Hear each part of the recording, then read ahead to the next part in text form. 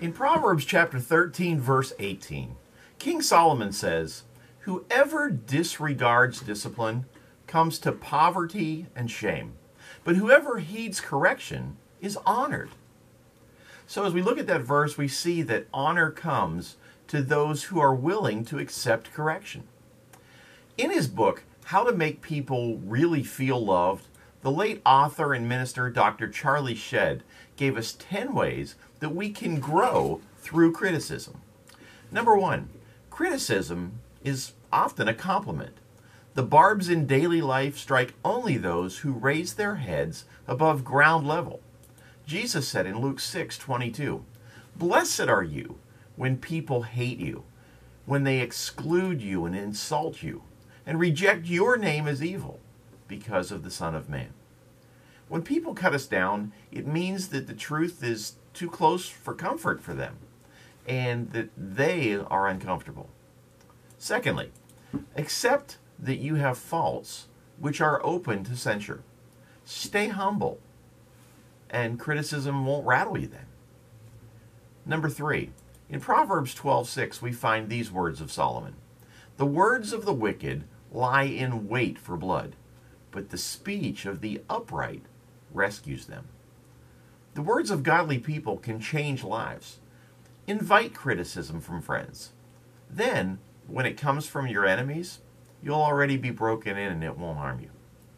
Number 4, let criticism make you better. When you burn with anger, you destroy the passport to your own improvement. The Apostle Peter writes in 1 Peter 2:20, "But how is it to your credit if you receive a beating for doing wrong and endure it?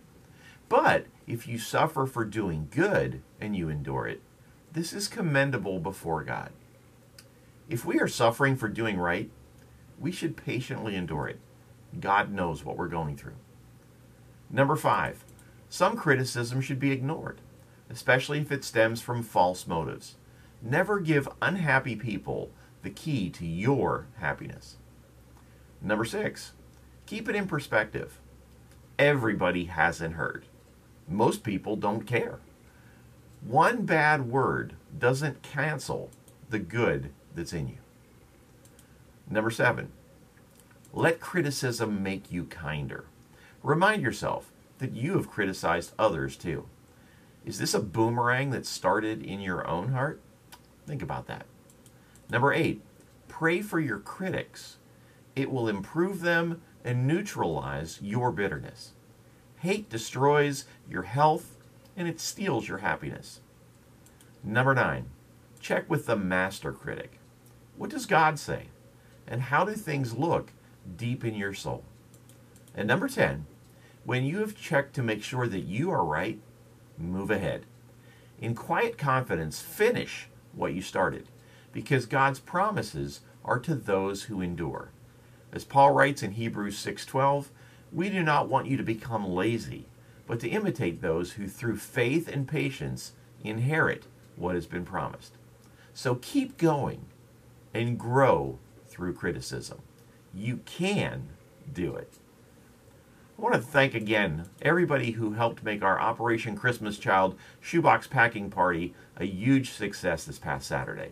We were able to pack 600 boxes thanks to those of you who donated items throughout the year from bargain finds and our Amazon wish list.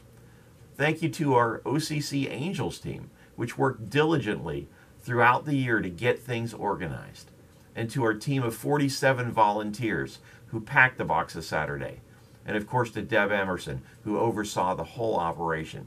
What a great job all of you did. It was so nice to walk into worship yesterday and see the wall of red and green that represents the 600 children who will hear the gospel message as they receive a tangible reminder of the fact that God loves them. Thank you for making that possible.